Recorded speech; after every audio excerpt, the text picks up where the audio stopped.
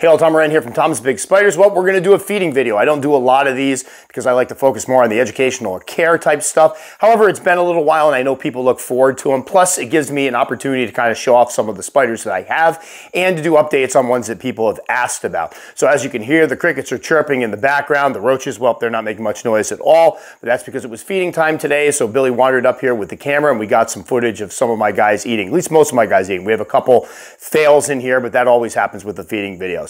So enough talking, let's get into seeing some spiders eat.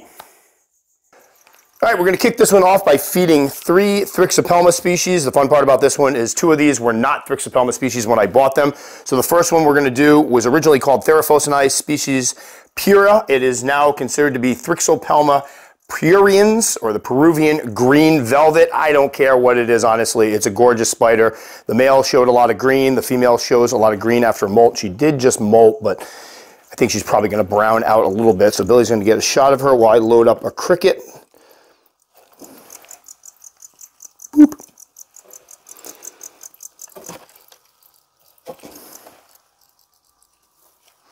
And this one has been an awesome eater for me. I'm actually growing up 3 more slings right now, and they're putting on massive size. One more. Oh, get that one. Do one more. Quite hardy. I know a lot of people have been picking these up and asking me about them. I did do, I think, a couple husbandry videos on it. She'll probably grab those ones later. But gorgeous spiders, very hardy, grow quickly. The slings I've had no issues with them whatsoever. Any fast-growing, really good eating sling is usually okay with me. And they grow up to be beautiful adults. Again, the male was absolutely spectacular, lots of green all over him. It was really, truly a surprise because I didn't know what these were when I got them. I mean, I'd read up about them, but hadn't seen really great pictures of them, but definitely beautiful spiders. And this one's getting quite large. I know somebody early on told me they were a smaller species, but I think her last molt before this was well over 4 inches, and she obviously molted again. So I'm guessing she's probably pushing 5 inches or so. So gorgeous spider. I think some of the green is showing up on the carapace. It was. Good, all right.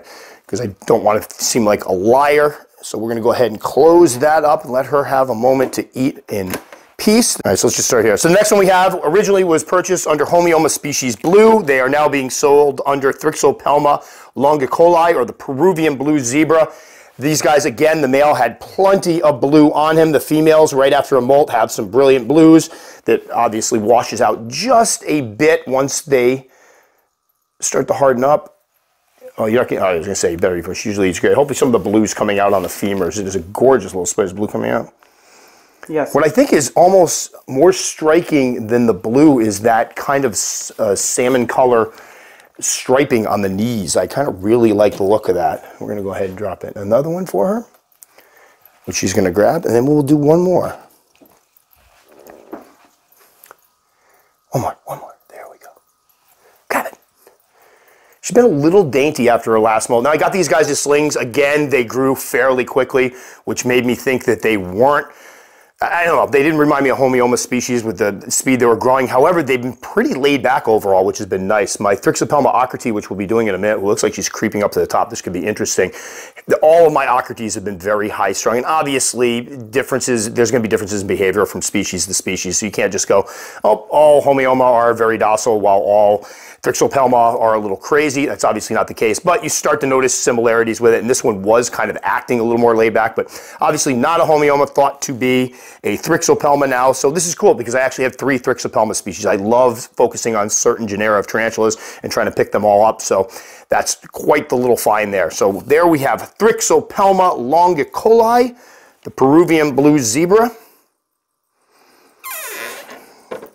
And this one's going to make it fun for us because she is right up top. So let's see if we can get some image of her before she inevitably retreat. And I spoke too soon. Darn it. All right, so I don't know if you're going to be able to get her in here. I'm going to try. She's been a great eater. Thrixopelma, this is my 3rd Thrixopelma species, I think. Let's see if we can get a cricket point in her direction. Of course not.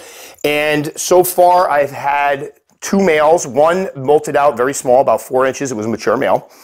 And the other one I had was already about 4.5 inches. So I'm like, oh, this is definitely going to be a female. I was all excited, did a video about it. Obviously didn't sex the spider, and it molted a few molts later and was a giant male. You know what I'm going to do? No, I was going to open this up. If you want to Get up top, I'll try to get another one there. This one's always deep. They've been very, very skittish for me. They have this thing where when they get threatened, they stick their little red butts in the air. I've heard that they grow on they climb on wild strawberry plants and use that as camouflage. Hopefully what's coming through is the spider is actually quite green overall. The color's coming through. The red is. It's tough to see through. Boop. Oh, that was interesting. Hopefully you can get her to come up top. I'll turn it around a little bit. Oh. Here, I'm going to open this carefully. Yeah.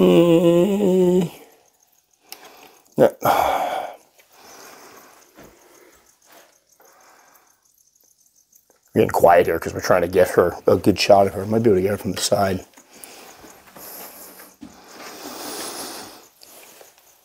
Well, there's that little red butt. I don't know if the green is coming through on her, but it is conceivable that they could blend in very well on a strawberry plant, especially with that bright red butt. And obviously insects would come up to get those strawberries and probably make a nice little meal for these guys. This one hasn't been too bad with the hair kicking. Other species I've had, or the other specimens I had been pretty nasty hair kickers. So this one is obviously quite shy, and she is hiding here, trying to hide from the lights, and I don't blame her. And one thing to note is this species does have arboreal tendencies. I know there's a lot out there about keeping them terrestrially, but those of us that have kept them realize they definitely are an arboreal species, although they don't look exactly like an arboreal species, what we're used to seeing with arboreal species. But I definitely, when you raise these guys, you want to give them some height in their enclosures, and they will definitely use the height. A lot of times when I come down during the morning, she is up on this cork bark, just poised, ready to hunt. So there we go, Thrixopelma Ockerty. What is it? The Peruvian red rump, I think. Peruvian strawberry hiney. Let me get that one working.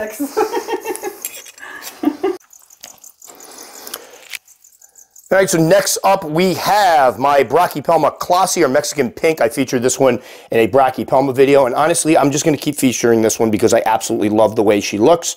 She's been a great eater, grown a little slowly, but they usually do, and there we go. There's just something about the brackies when they eat, it looks cute.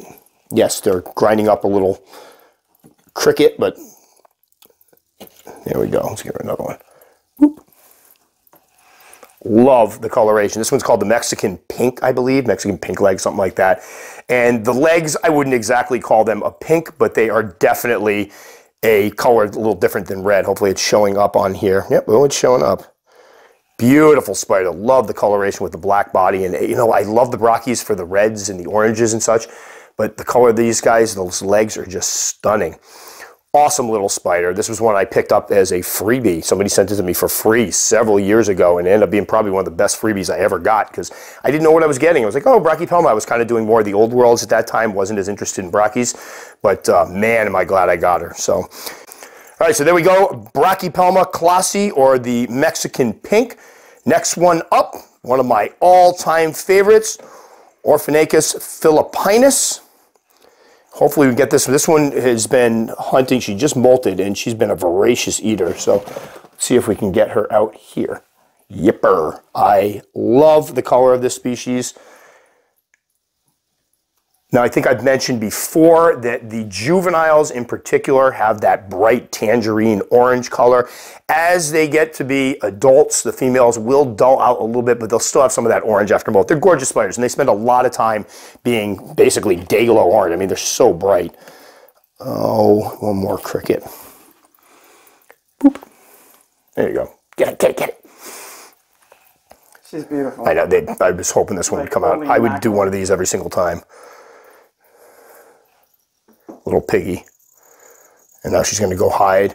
This one did have, this is a burrowing species. Usually they'll burrow, but like many old worlds, if they don't choose to burrow, they'll do a lot of webbing. So you see she's kind of made herself a little web spot here. This was originally her burrow. She kind of filled it in after her, or right before her last molt, molted out here, up in there. And now she's been hanging out here. So whatever the case, she's been rather calm. She doesn't seem to be the least bit affected by the fact that she's more out in the open. Sometimes when you get old world species that don't burrow, they can be a little nasty. She's been perfectly fine, not particularly skittish overall. And as you can see, she'll eat for us beautifully on camera. But awesome spider, absolutely beautiful spider. One of my all-time favorites. Obviously, if you look at the header, if you're watching the video on my channel, look at the header of the channel. That is her mother on the header of the channel. So Orphanacus philippinus, the Philippine tangerine. Everybody should have one. Beautiful species. This one's a little piggy. So let's go on to our next one. Close this one up. Hopefully she stays out. This one's a feisty little booger. Let me grab a cricket. So the next one here we got is our Crypsodoma species Black Amelia. I'm going to go ahead. Oh, come on. This one is such a good hunter. Let's see if we can lure her out.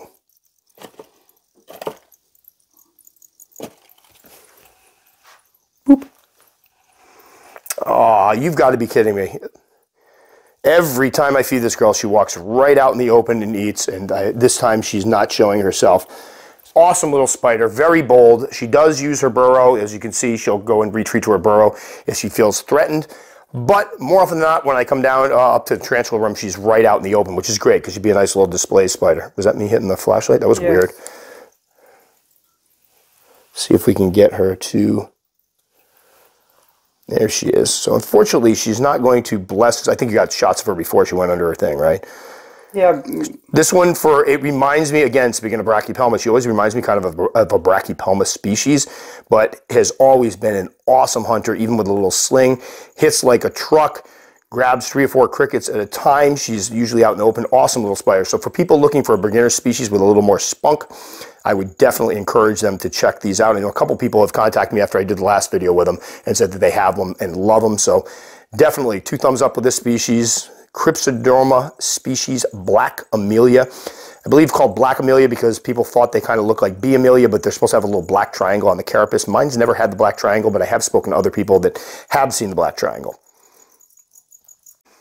Moving on to the next one here, we have my Acanthoscuria musculata, or the Brazilian black velvet, which I don't get where that name comes from because it's not black, but this one I usually have a hard time drawing out.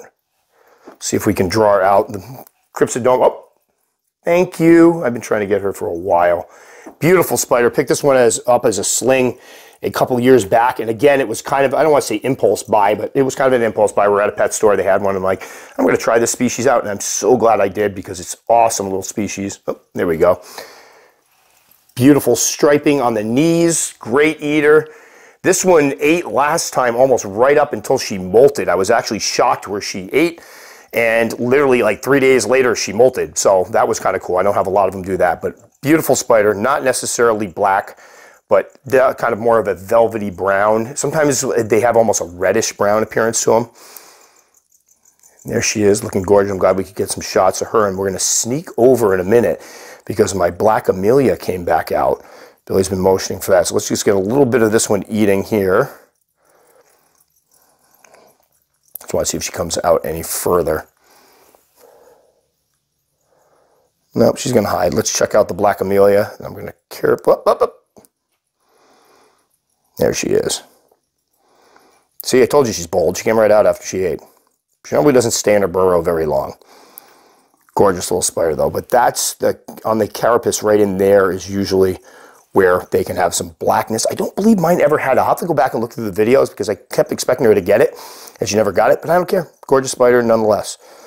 So we cheated. There's the Crypsodoma Black Amelia, and there's the butt of the A. musculosa, or the Brazilian black velvet. All right, so next up we have my Harpactira pulchripes, or golden blue leg baboon. This is an old female. We just figured out she's pushing, I think, 8 or 9. And she's still eating very well. This is one of the most docile tarantulas I have in my collection. And she has always been quite docile, but the other one I have is a little more high-strung. Now these ones, as juveniles and young adults, sport a very striking combination of very golden bodies and bright, almost like metallic blue legs, kind of almost looks like armor the way it kind of catches the light. But as they age, the blue kind of washes out a little bit, turns more into a blue-gray. The bodies are a little less vibrant. I don't think they're any less beautiful. They're gorgeous spiders. So a lot of times you see stuff online, and it's either juveniles or ones where people have really amped up the colors to kind of show them off. But this here female is, like we said, an older one. This is more their natural adult coloration. Still a beautiful spider. And she has been just an absolute dream. This was the first one I got of the species, and she has been very laid back throughout. So there she is, Harpactira. poker bees, the golden blue leg baboon. All right, next up we have Formictopus species Selinus. I picked up a few of these about a year and a half ago maybe, and they're growing a little more slowly than some of my other Formictopus species, but they're finally starting to show what I believe is some adult colorations. Go ahead. Oh really? We're going to do that? Let me drop another one. I'm pretty sure she's just freaked out by the light, so. No. Weird. Well, I've got a funny feeling she's just not going to eat on camera. These guys have been looking pretty good. The thighs are starting to show some colors. Overall, looking different than my Formictopus cancerides that I raised. I was really worried that some of these new species I was getting were just going to be different variations of cancerides. So far, so good as far as her looking different than the other species. Who knows what she'll look like as an adult? I've heard mixed reports of what the adults look like. So very excited to see what happens after she puts on a couple more molts and shows off some adult colors. I really wish she'd grab one of those crickets because I don't believe she's in pre-molt, but I will check later. A lot of times when they're in the light, they won't eat, so later on I will check. If she's still not eating after things calm down, I will have to pull those crickets out because keep in mind that crickets can injure or even kill a molting spider. So Formictopus species Selinus, not wanting to eat for us on camera today. Beautiful spider nonetheless. Let's go on and see if the Tripepii will eat today. So next up we have one of my, I think, what do I have, 4 of these? 5 maybe? Tripepii juveniles. She's probably going to come bursting out of here. And I lied. She's not going to do anything. Nope. These also hit like trucks usually. Except for when I'm trying to catch them feeding. Oh, you little booger. She was just like, oh, no, you want to eat that. Come on. Oh, there we go. These guys are finally starting to put on some of that adult coloration. Oop. Darn it. Oh, she doesn't look like she's going to come out, which is amazing because literally these guys are always out in the open. I have 5 of them. They're always sitting right out in the open. They will burrow. I've noticed the slings and juveniles. This one I gave her a little hide. She hasn't done much burrowing here, but obviously she's retreating to her hide when she's scared.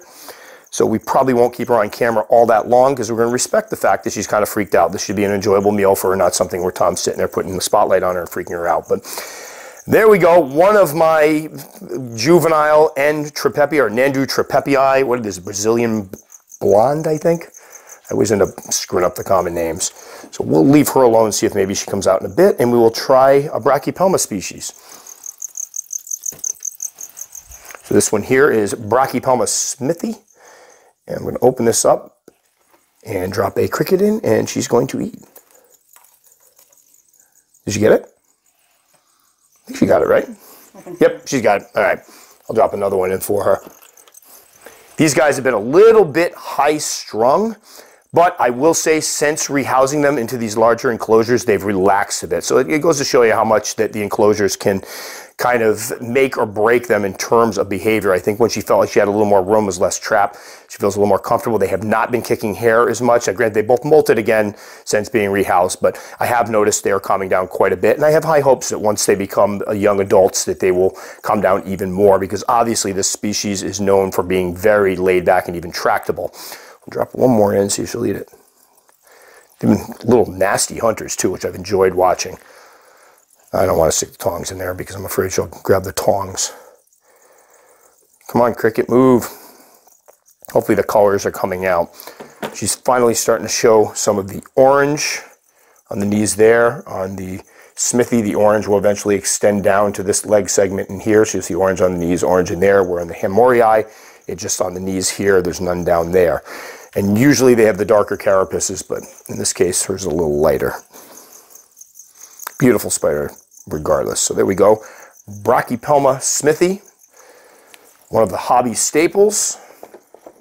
And the next one, I'm hoping, this one I told Bill we got to watch her because she likes to go on a little walkabout. So I'm going to try to get her steered in another direction, but this is my Pseudhopalopus species blue, which I believe they're called the Colombian green bottle? Or what is the other one? Colombian dwarf. I love common names. They're all just so made up. But hopefully her booty pops a little bit because they have a beautiful little blue booty. And I'm going to go poop. It's like violet. Yeah, it's really, depending on the light, it really will pop. What is that? That was weird. Gorgeous little spider. Right after a molt, that blue is just spectacular. And hopefully she seems to know the cricket's there. Never mind. I take that back. She has no idea. Look at that blue. Love it. These guys have been very, very inquisitive. Like, so I was telling Billy before, and we got to keep an eye on her because she tends to like to go for a little walkabout. And that walkabout does not entail eating that cricket. She does it every time. This is one I've never been able to get to eat on camera. Right there, eat it. No, no, no, no, no. Right here. There you go. There's going to be another situation of a spider cohabitating with a prey item. Yep, she's not going to eat on camera for me again, but we get to show her off a little bit. We see that blue booty. So this group here, we've had really good luck so far, but this group here, we've got a lot of people not eating or not appearing. So we will leave her alone because she eventually will snatch up that cricket later on. Pseudopelopus species blue, she'll be getting a brand new enclosure soon. She's one of the ones I have earmarked for one of these down here. She'll be getting one of these with a lot more stuff to do in it. More room to walk about. I'm going to try one more time. Come on, you have to eat for me. Eat. Eat. Oh, she's petting it like it's her cat. Oh, they're cuddling. Okay. Well, so much for that one. Pseudopelopus. I'm guessing this one is not going to end well, and I'm guessing once we get her back and it gets a little darker, she's in a spot where it's usually pretty dark, she'll probably eat. So, Pseudopelopus species, Columbia cricket lover, no eat. All right, so next up we have one of my Theraphosa apophysis or apophysis. This is one of my young adults, and if I can get a grip on the roach here, hopefully we will get to see her eat. Oh yeah. That was a great grab. Love these guys. Fast growing, very, very leggy. I know everybody says they're big brown spiders, but there is like a reddish brown to them. Unfortunately, it's not. It's looking washed out in the camera. They're much more reddish brown in person. The males actually sport purple, which is something I try to tell people, and they're like, oh, they're just big brown spiders. Well, at least in the male's case, they're not big brown spiders, and they can get super large, if not the same size, even larger in leg span than their cousins. Oh, yeah, there's some gooiness there. Oh, man, that's nasty. Oh. Make sure you get right in on that. Then their cousins, Theraphosa sturmi and Theraphosa blondie. This one was the top of my wish list for many, many years, so very excited to raise two of them up. We have one confirmed female already, which is great.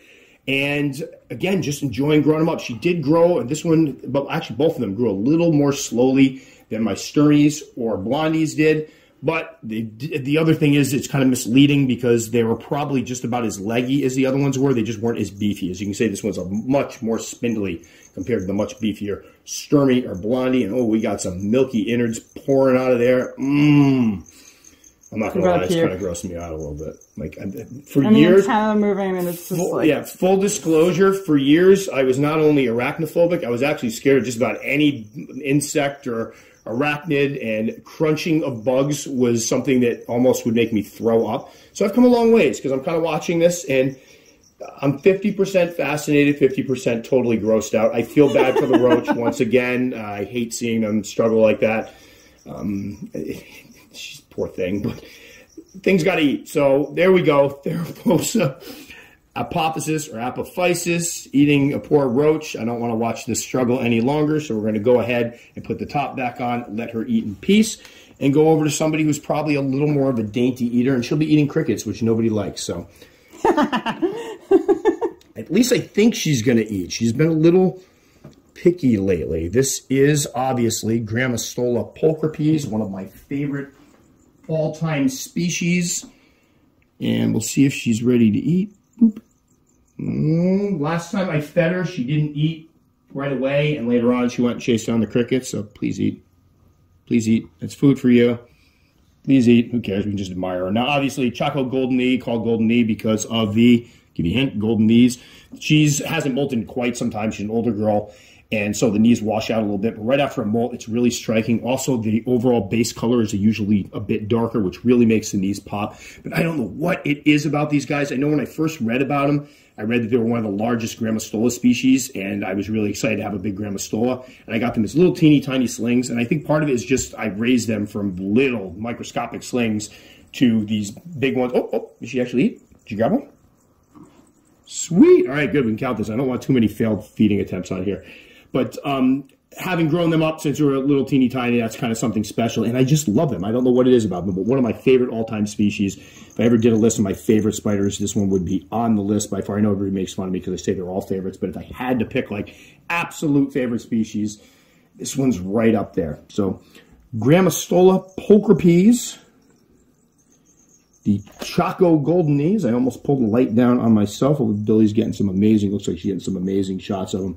Awesome spiders. I know some people find them boring because they're like, everybody's got Choco golden knees. Everybody's got the G pulchripes, but there's a reason for it. They're awesome spiders. I gotta fill a water dish in a minute.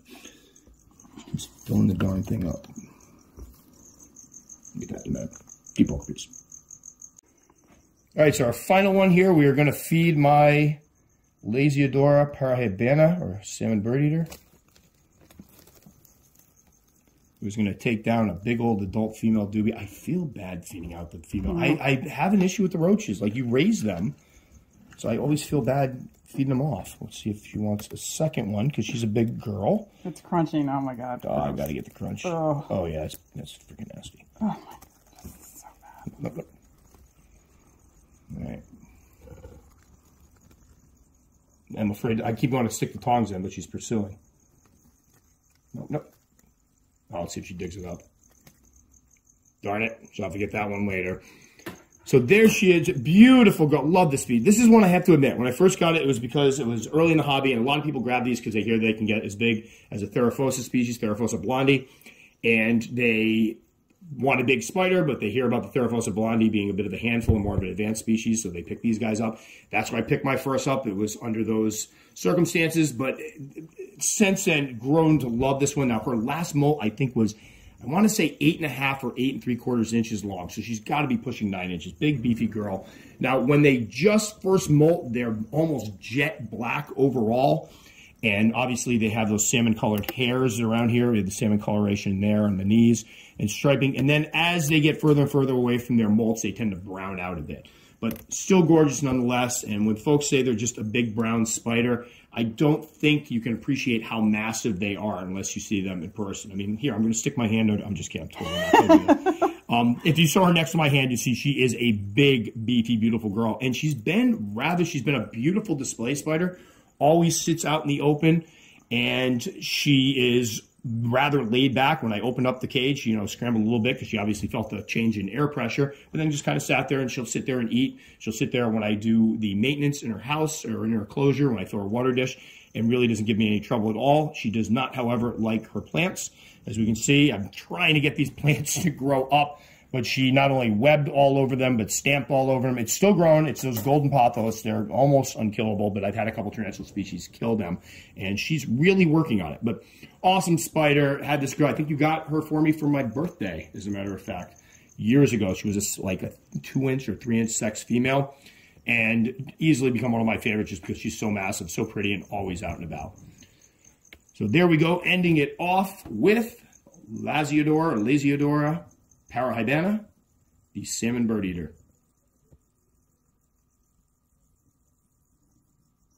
Can't wait to dig that roach out later. So I was glad that the majority of them ate, because anybody that's watched my feeding videos knows that we usually have more misses than hits, so it was good that everybody was eating today. The Formictopus species that I tried to feed did go and eat the crickets later on, and unfortunately I'm very sad to report that the Pseudopilopus species Blue and the cricket, they broke up and she ended up eating the cricket. So that one didn't end well, but I was glad that she actually ate it. I didn't feel like fishing it out. And I still can't find the roach that's in the Lasiodora parahybana's cage, so I'm gonna have to dig some more later on. Right now she's out in pre-molt, so it won't do her any harm, but I do wanna make sure I get it out of there if she can't find it and eat it. That'll do it for this one. As always, if you'd like enough to subscribe, very much appreciate. Click the little circle up there. I'll put another feeding video down in here, something else up in here. If you take the time to comment, I will take the time to respond. Know that it can take me a couple days. Happy Halloween, everybody. That's coming up in a couple days. We'll catch you all next time.